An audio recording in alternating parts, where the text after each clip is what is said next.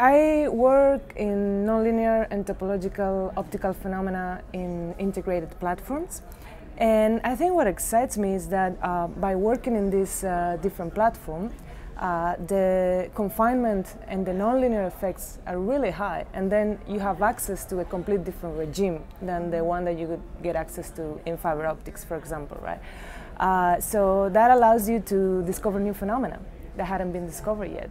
And to me, that's really exciting to all of a sudden find something in the experiment that I've never seen before, right? And understand that, analyze that, and we have recently discovered, for example, a new type of soliton. Who would have known? Solitons have been studied for 30 years. So.